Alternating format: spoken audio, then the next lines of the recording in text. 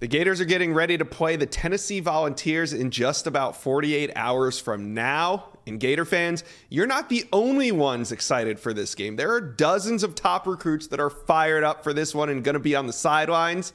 Today, we're going to break down who are the most important visitors that will be in the Swamp this weekend. But first, Gator fans, hit that subscribe button. We are now on the On3 Recruits page. You know, we were doing our thing on the big On3 channel, but now we got a page dedicated only to recruiting. So go ahead and subscribe.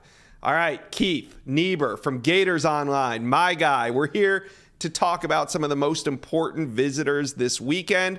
And they are four-star defensive lineman LJ McCray, four-star DB Zay Mincy, four-star athlete Cam McKell, and then the 2025 prospect, five-star safety DJ Pickett. All right, Keith, let's start at the top with LJ McCray. He's taken trips to both Miami and FSU already this season. Now he'll be in the Swamp.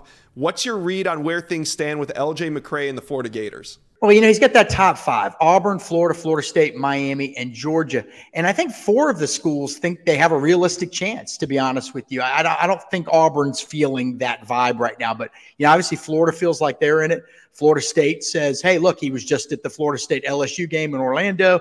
He's going to take an official visit to Tallahassee the weekend of October 7th. And then he's going to announce maybe a few weeks after that. His birthday is October 18th, and he's saying, hey, decision sometime around then or after.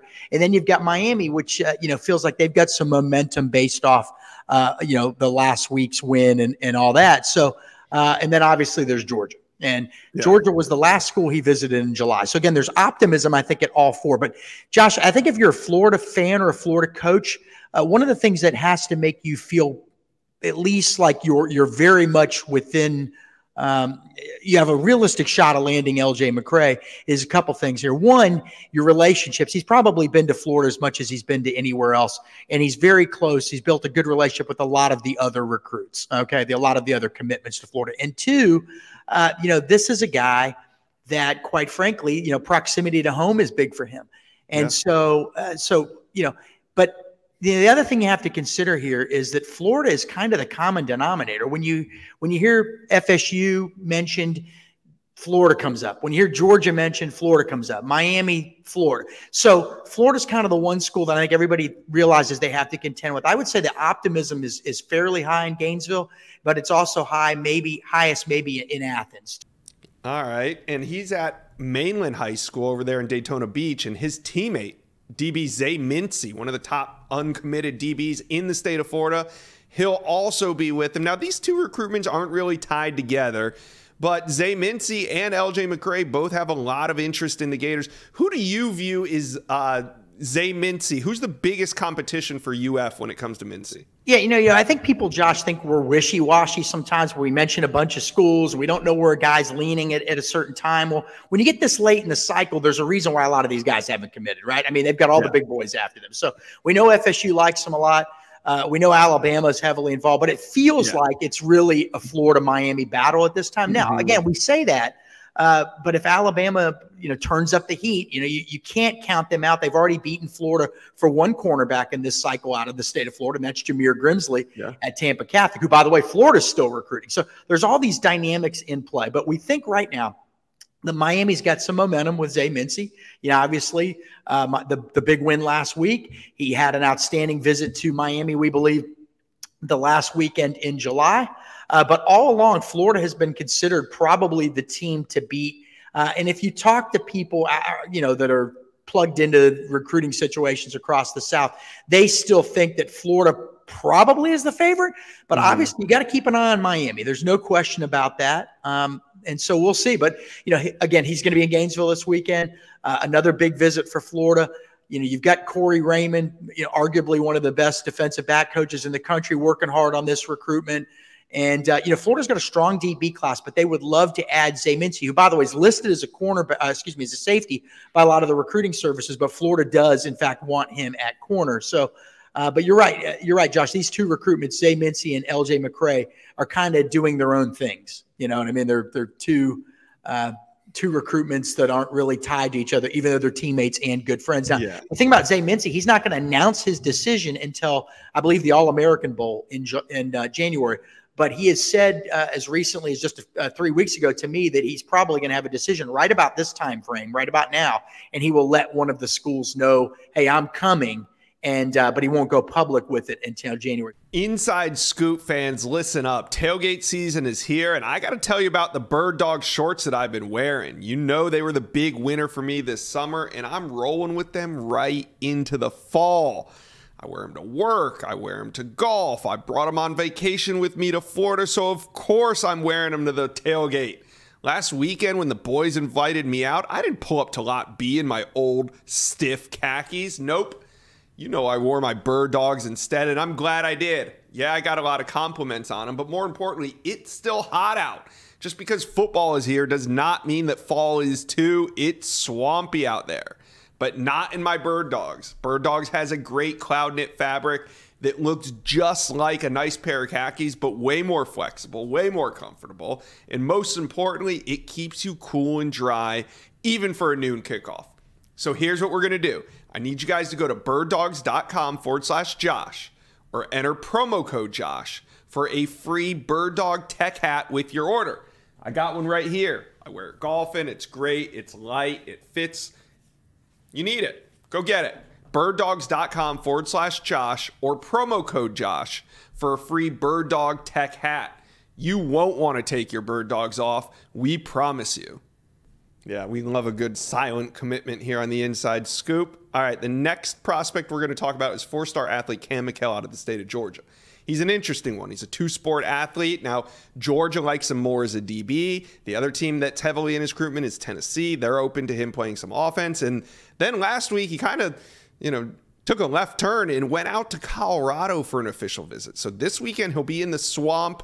Where do the Gators see him playing, fitting in on that roster? And is he a priority right now to that staff? Well, I've been told that this was a few weeks ago, this was going to be a recruitment that had there was a little bit of a roller coaster ride. And sure enough, the out of left field visit from Colorado. Now, I think all along people have thought this is a guy that's going to end up at Georgia, but Georgia likes him at defensive back. Okay. Now he's a special athlete from Statesboro, Georgia, just, west of Savannah, actually the home of Georgia Southern University. Very talented athlete, could play either side, but he wants to play offense. And that really threw a big wrinkle in this recruitment.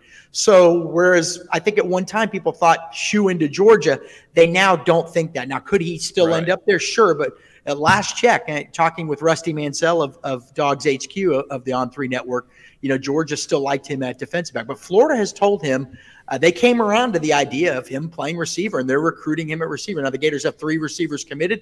They'd like to add one more. They would love it to be Jeremiah Smith. I'm sure everybody would, the 5-star Ohio State commit that they're still working on. He will not be in Gainesville this week, and I'm not sure what that means, but he's not going to be there. So you can read into that what you will. And so Cam McHale is a guy that's emerged. He wants to officially visit Florida, but here's another catch, another little interesting wrinkle to his recruitment, Josh. Florida does not want to do in-season official visits. Now, they had one planned, and that was Jordan Seaton, the 4-star offensive tackle. That got canceled. I don't know who canceled it, but he was going to officially visit this weekend, and that's no longer happening. So they would prefer to do official visits after the season, but Cam McHale has wanted to do officials during the season. So we'll have to see how that plays out. I think this is a guy that they continue to evaluate. I think they want to meet him. They want to see how this weekend goes, how much they click with him, how much he clicks with them, and then we should know more in the future. But, yeah, absolutely Florida's recruiting him at receiver, and that's what he wants to play. All right.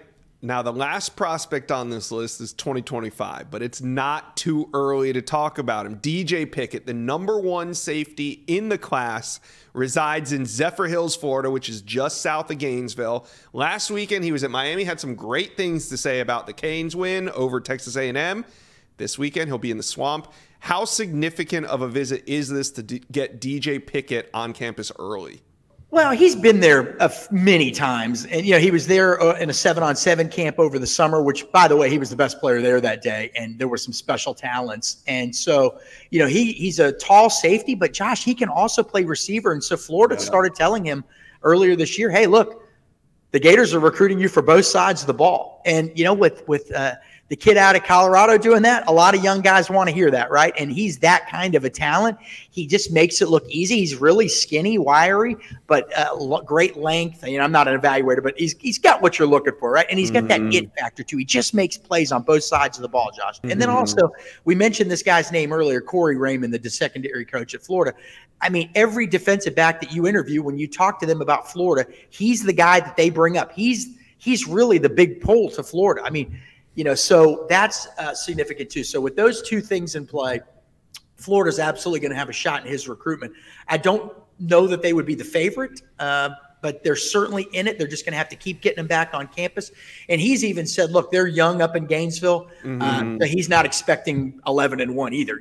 I think, like I said, I think it was significant, Josh, that the Florida staff has been honest with these guys and told them that the rebuild is ongoing. All right, Keith. Well, there will be some big uncommitted targets, and there will also be a lot of commitments there as well. And one of the best recruiters in the country is going to be on the sidelines in DJ Lagway. How important is it to have DJ Lagway at almost every big recruiting moment of the cycle for the Gators?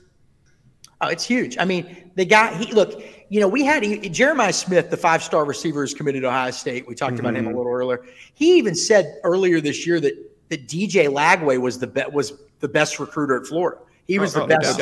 Yeah, so the kid is just really likable. He's engaging. He's friendly. And here's what he doesn't do, Josh. He doesn't shove Florida on these guys. He talks about Florida. He gets to know them.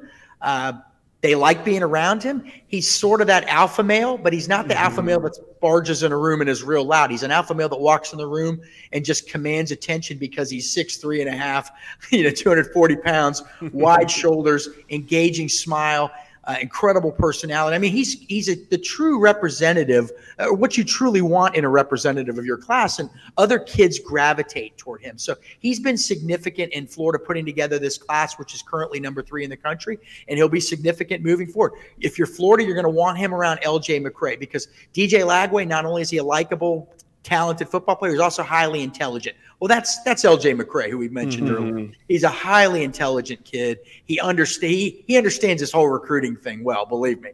And so you want those two guys together, and you hope that they click. But one thing DJ Lagway is not going to do is pressure a guy into committing to Florida. And by not doing that, it makes a lot of them want to go to Florida. Absolutely. And they'll be a big help because, hey, the staff is out on the field coaching, so somebody needs to be up in the stands recruiting, and that's why they got all these commitments on hand. All right, Keith Neibuhr. They got a staff of about 900 people too. But that is true, yeah. I mean, DJ will be doing his part, no question about it. He was there last week for the McNeese game. I know. Every big moment, he's there. I mean, it makes you think, if you're a Gator fan and you're concerned, okay, what if my team wins 5 games this year? What's going to happen with DJ Lagway? Look, we can't predict the future, right? None of us can. You, me, nobody. But the fact he's there for McNeese game is probably a pretty promising sign. Yeah. Yeah, I don't think there's much concern over DJ Lagway regardless of record, because DJ Lagway is going to come in and impose his will on that roster and improve things once he steps on campus. Keith Neibuhr, Gators Online, thanks for previewing this big weekend as the Gators take on Tennessee. Thank you for watching. If you enjoyed that content, be sure to subscribe to the On3 Recruits channel. We have a new page dedicated only to recruiting. Go ahead and hit that subscribe button right now.